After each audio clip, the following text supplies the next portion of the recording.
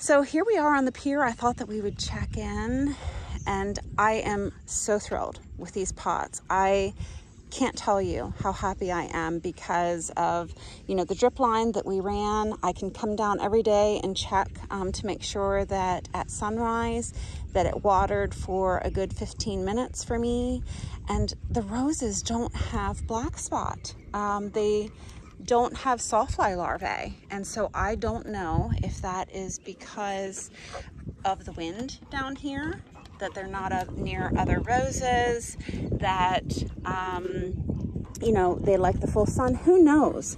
Is it the compost that I put down? Darn Good Compost by Great Big Plants. Before I move on, this is LA Park, and it's looking really, really so pretty. So again, I did Great Big roses, and I did rose tone. This is Spirit of Freedom, and for whatever reason, it's really only blooming on this side. So hopefully we'll get some blooms over here, but oh, what a pretty, pretty rose. Let me show you the size of the bloom with my hand here. Love it. All right, let's keep on heading down. This is Parade Day, and I've had a very small little flush from Parade Day.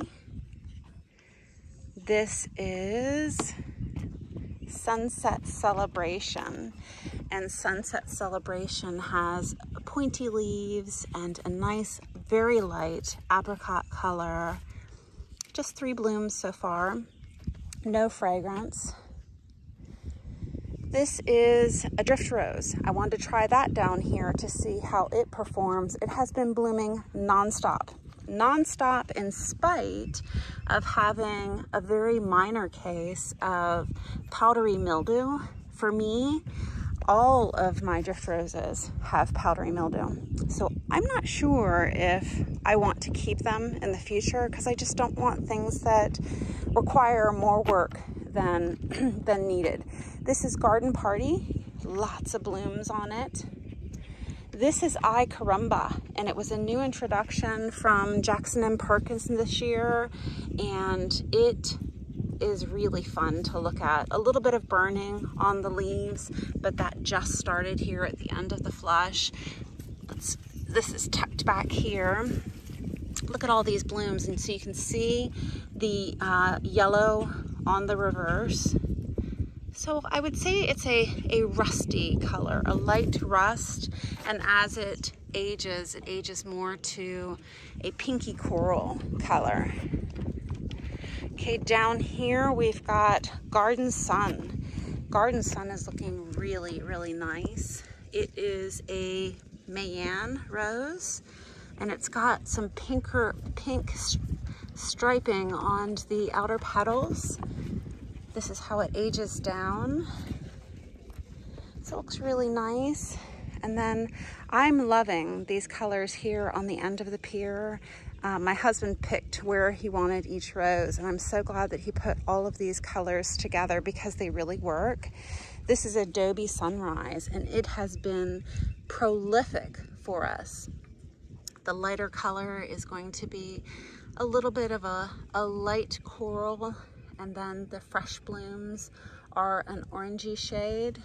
Look at those little tiny beds. But Adobe Sunrise has been great. That's a Mayan rose. This is Disneyland. Unless it's mismarked, it's not what I expected. I just think I expected orange and a pink, which this is, but I just didn't expect. Let me stand in front of it to give you shade to look at the coloring of it. So what do you think of this? I mean, it's very pretty, but I'm not sure what I expected. But it's been very happy. And if we look down further here, this is Anna's Promise.